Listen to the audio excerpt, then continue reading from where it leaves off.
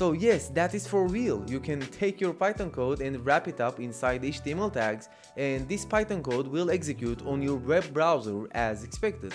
And this is really powerful, especially if you don't feel enough comfortable with JavaScript, because in some specific cases you could use it as a kind of a replacement for JavaScript, but at all this has a lot of potential because it is just a game changer when it comes to developing websites. So in this video I will show you how you can use the PyScript tags, and also by the end we will explore some more tags that are going to be available once you use this project, like PyEnv and PyREPL, which are very cool as well. And this project is developed by Anaconda, so this really means that it has a lot of potential and a bright future. And that's it, let's get started. But before that, don't forget to hit the like button if you will enjoy here, and also consider subscribing to my channel, and let's go!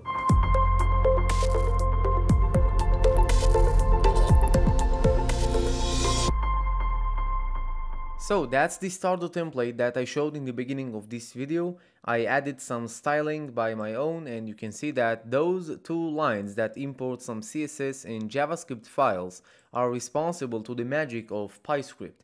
And then the Python code is just wrapped with the new PyScript HTML tags that are supported thanks to those two lines, right? So the biggest question that we ask ourselves in this stage is if we could, besides using pure Python files, and import the files within the PyScript tags. Now doing this is going to be possible, but there is one piece of thing that we should understand before we do that. So if we go ahead and create a Python file, let's call this mylib, and I'm just going to move this Python code by Ctrl+X from here and paste this in here. So this is a valid Python code, as you can see from the syntax. And now we are looking for a way to import this file, right? Because index and the mylib are in the same file, and that's possible by saying something like PyScript and then give the attribute of src mylib.py, like that. Now if we do something like this and bring on our website, then you can see that we have an error. Now this basically happens because we try to execute an external code from an HTML file, and that might be something that is going to be blocked due to some policies that the Chrome has for security reasons. So if we press on F12 in the browser, then you can see that this is exactly the case. The execution of the Python file has been blocked by course policy, and that's just a policy that is turned on by default in your Chrome browsers, or probably in any browser that you work with it right now. So in order to overcome this, we actually need to work with a web engine like Node.js or Flask if we use Python backend frameworks. So that's why we can quickly set up a Flask project in order to take benefit from all the features that PyScript brings with it. So let's bring in our terminal here and install Flask. So I'm going to go ahead and say pip install Flask here very quickly, and now that we install this, then we can go ahead and set up a Flask project. Now bringing our PyCharm here, let's go ahead and create a Python file that we could name run, and let's go ahead and see how we can start a quick Flask project. Now if we bring in our browser again, then I'm just going to take a starter template code how to get started with Flask from this website. Now again, Flask is just a backend framework that allows you to create easily websites with Python, not executing Python with HTML, but really having a web engine running. So going to here, then let's go ahead and bring in this minimalistic application code. So if we go back to our PyCharm and paste this in here, then we have a very basic Flask project. Now we need our terminal to execute this Flask web application on our workstation. So we are going to set a couple of environment variables. I'm going to start by set flask_app, and that's going to be equal to the Flask file, and this will be export for Linux users besides set. And the other environment variable is going to be flask_env equals to development, like that. And then I'm going to go ahead and say flask run. Okay, so now that we have this, then by accessing this URL from the browser, we should see our website. And if we really visit this URL here, then you can see that we see the expected result, because we have a function here that returns in p tags hello world, and accessing the first location in our website should return this HTML code.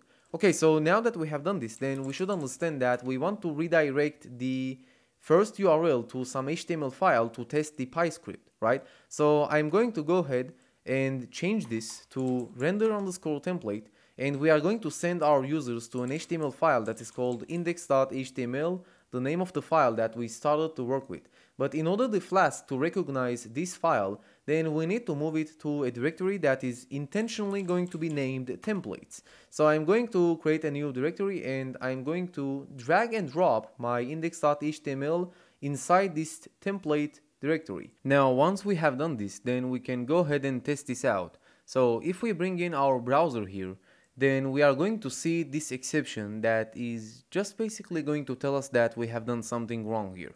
Now, when we use a web server, basically it doesn't matter any web server it is. In order to serve files that are exceptional from HTML files, then we need to think about different methodology, because when it comes to, for example, working with Flask, then serving files like script files will have to be delivered externally. So this means that if we relate to this index.html file like it is in the same directory with the mylib.py file, then we are going to have some problems. So that is why we are going to change our methodology a bit. So what I'm going to do now is I'm going to visit my code snippets repository here, and I'm going to take a look here in the second file that has been published. So this is a file that is called PyScript-route. Now I'm going to copy and paste this inside our project, and we are going to explain what is going on here. Obviously, this should be followed up with a library that we should import, and that should be import OS. So the exceptions here will disappear. Okay, so in this route, we basically generate a URL for all the files that are served under the scripts directory. So this means that this is just a function that returns the content of a file that is existing in the current directory joined to the scripts directory joined to the file name. So this means that if I go ahead and create a directory here that is called scripts, and I move my mylib.py file to the scripts directory with drag and drop like we did before, and I'm going to confirm refactor, then this means that now we have a URL for each of the files that we serve that are script files, like this Python file that we want to execute from the HTML itself. So I'm going to go here, and I'm going to visit the URL of /scripts, and this one is going to be followed up with my file name. As you can see, we have a placeholder in line 6. So I'm going to go ahead and say mylib.py, and once I press enter, then you can see that I really see the content of the file, right? So that is a good result for us. And now that we have this, then we can go ahead to our index.html, and we can relate to this file by its URL and not by its file location. That is how web servers like to see script files that we should relate to them. So this means that we are going to write here something that will look like the following.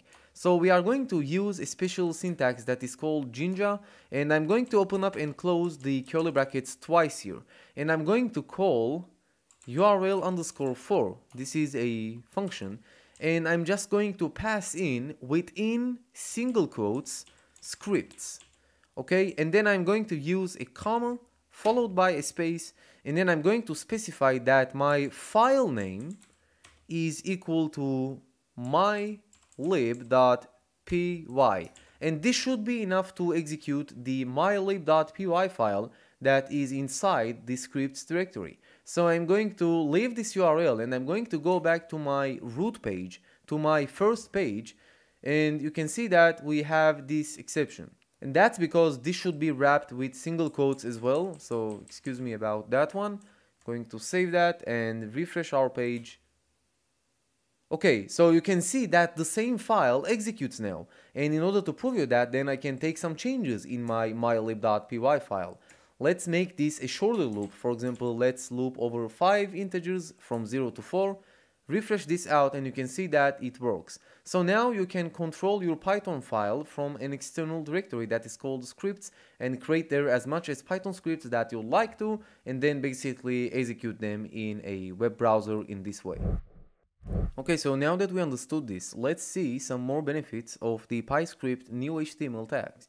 Now you can easily visualize your data with the matplotlib library using some special HTML syntax that will allow basically reading your data with the matplotlib library, and then you can display it very easily. Let's see how it's done. So going to our index.html file, the only thing that we need to do now is to basically have a plot.py file, for example, that will just be responsible to read this Python file and show its output in the browser.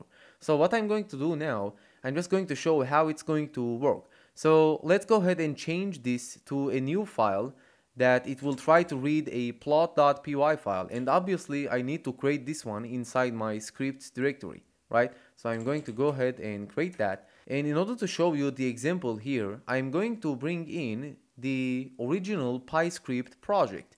Now in this project, you can see that there is a file in the PyScript.js directory, and again inside the examples directory, and right after that there is a matplotlib.html file.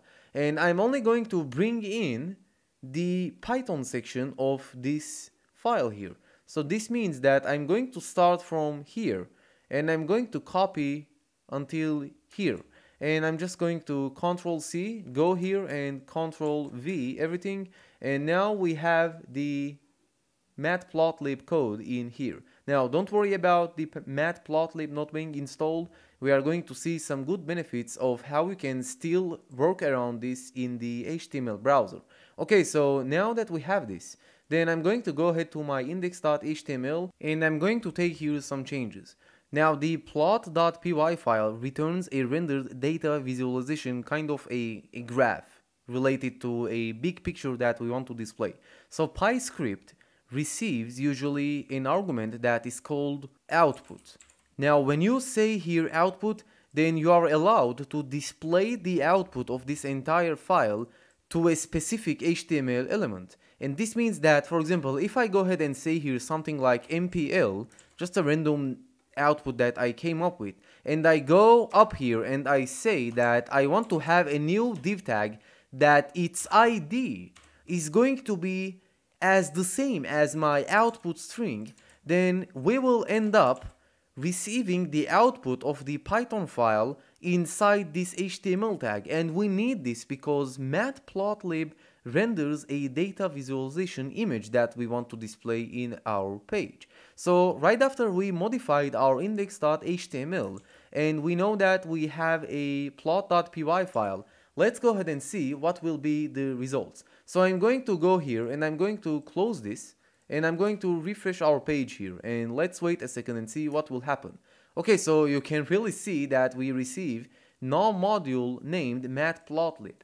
Now this doesn't 100% mean that you have to go ahead and install the matplotlib library locally on your workstation. You can tell to your browsers what are your dependencies in the Python files that you look to execute, and that is achievable by one more magic HTML tag that is called pyenv. Pyenv allows you to specify your dependencies for the Python files that you execute on your browser. And after that we have this. Then the only thing that we need to do now is to say here hyphen space and then specify our list of dependencies. We could have matplotlib, we could have more dependencies that this HTML file relies on that we could just specify in a listed way in this approach. Okay, so this will be our only dependency, and now that we have done this, then I'm going to go back here and refresh our page, and you can see how nice it looks, right? We were able to come up with a nice data visualization, and that is just an example of how you can display the matplotlib images that are rendered in a specific HTML element. This also gives you more benefits of creating more Python files and just decide the output of them by using the ID string, and so it will give you more control where you want to locate different data in your pages. Okay, so now that we understood this, let's delete this dependency and also relate back to my mylib.py file. Now we can also delete this div tag. Now there is one more magic HTML tag that could be used that will allow you to just write pure Python code in your browser.